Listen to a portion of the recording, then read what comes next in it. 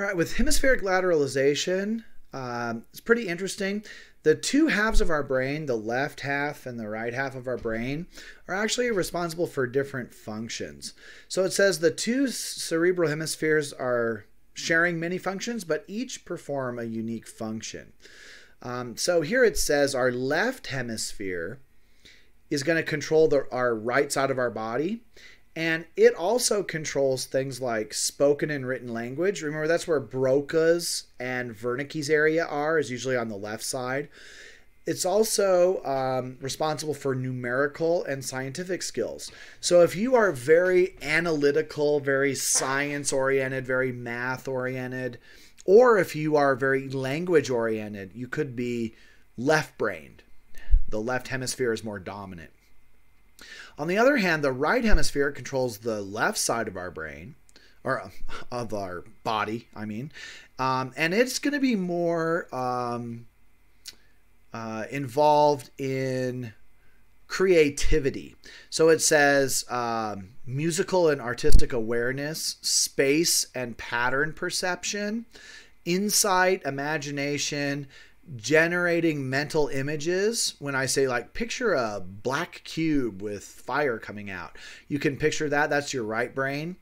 Also sound, touch, taste, and smell.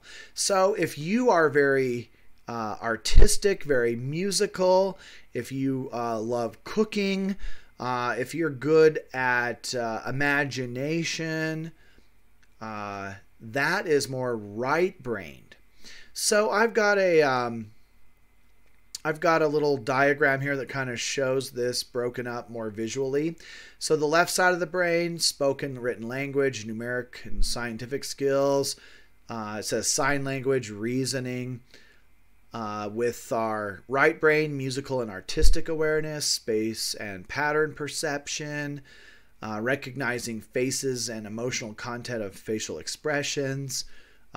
Emotional context of language, generating mental images. That's all right-brained. Now, what's kind of interesting, it says specialization of one hemisphere or the other is more pronounced in men. So men are either really left-brained or they tend to be really right-brained. The balance isn't as common in men as in women. It says women generally have larger connections between both sides, so you're more balanced. So you may many more women are not really either highly left or highly right-brained. That doesn't mean they can't be. It just means that it's not as common. I think another really interesting thing about this is that you can kind of think about what you are. Are you really left-brained or are you really right-brained? And so if you are really left-brained, you're going to be really good at science and that kind of thing, math. If you're really right-brained, you're going to be really good at arts and music awareness. Women, because they're more balanced, you might be good at a variety of different things. I kind of think about myself. I really feel like I'm balanced. I started college out as a music major. I really loved art in high school.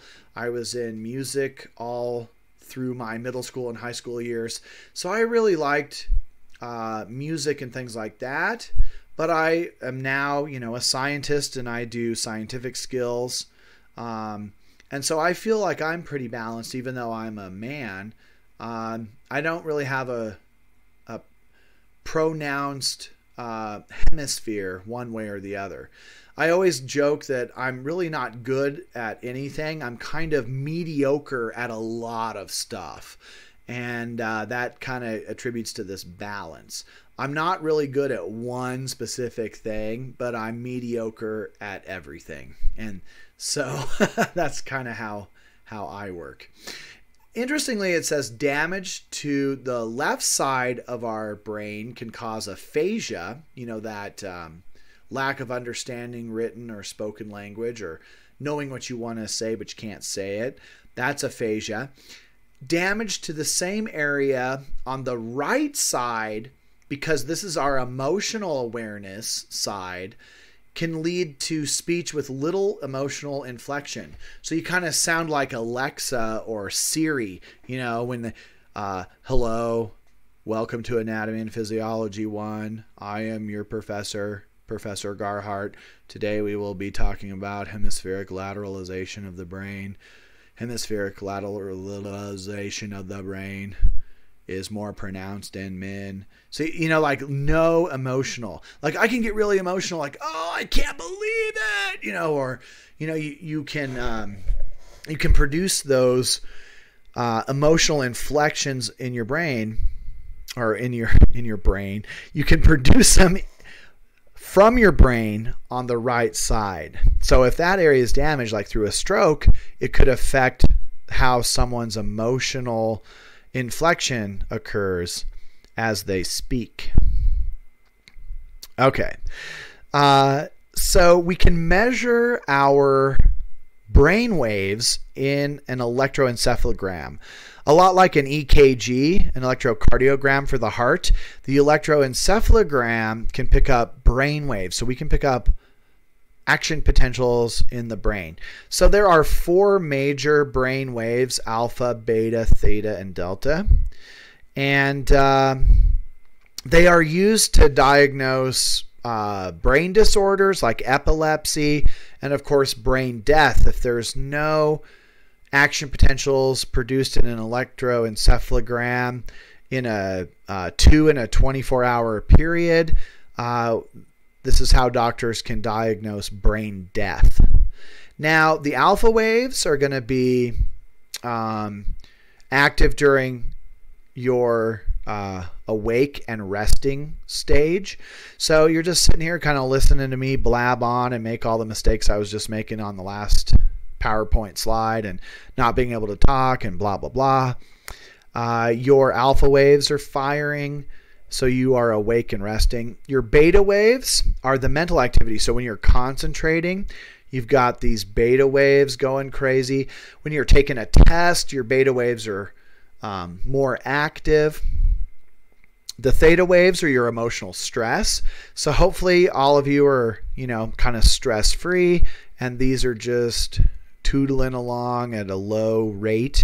If you get really emotional, if you have a lot of stress, they could be off the charts. So hopefully your beta waves are going really nice and your theta waves are just kind of trickling along. Delta waves are going to be your sleep waves. So as we dream and as we sleep, we can look at these delta waves. So we've got these 4 basic waves of the electroencephalogram. Pretty sweet. All right.